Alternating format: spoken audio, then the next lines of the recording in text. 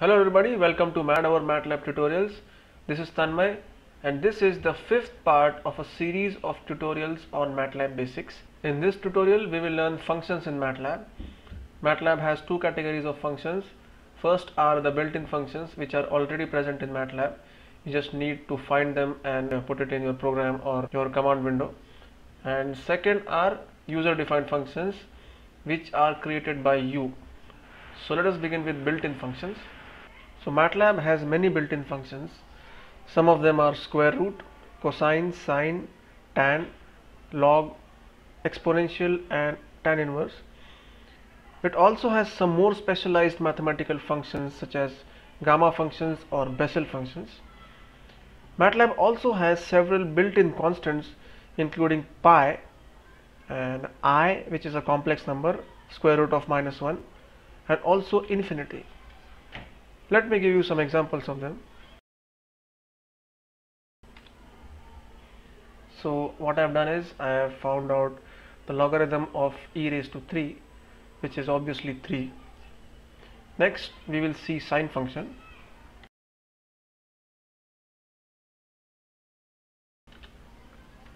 So as you can see, I have nowhere declared the value of pi, but it has already taken it to be 3.14 and given me the answer of this.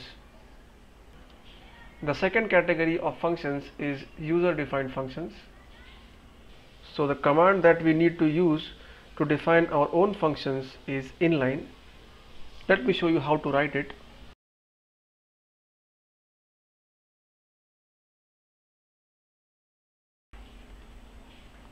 So the first argument to the inline function is a string containing the expression defining the function, and the second argument is a string specifying the independent variable. So once you have defined this function, if you want to evaluate it at some point, you have to type this.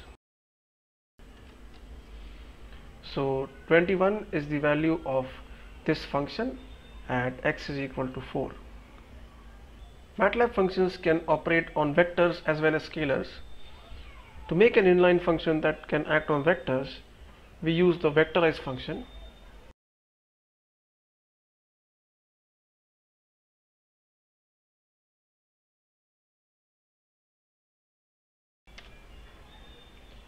So now the function is vectorized. You can see that I have put a dot here, which means that you have to operate this square function on a vector x. If you want to evaluate this function for a certain vector, you have to write this.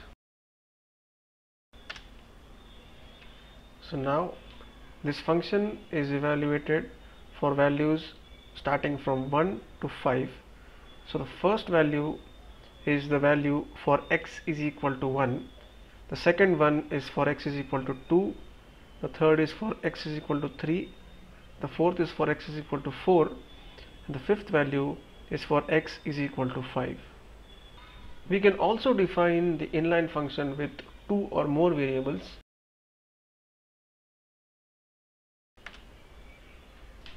To evaluate this function, we have to type this. So the answer is 5. So the arguments that we gave here, 1 and 2, are passed to G, where u is equal to 1 and v is equal to 2. So 1 square plus 2 square is equal to 1 plus 4, which is equal to 5. So that's it for this tutorial. In the next part, we will see how to plot graphs in MATLAB. Till then, goodbye and take care.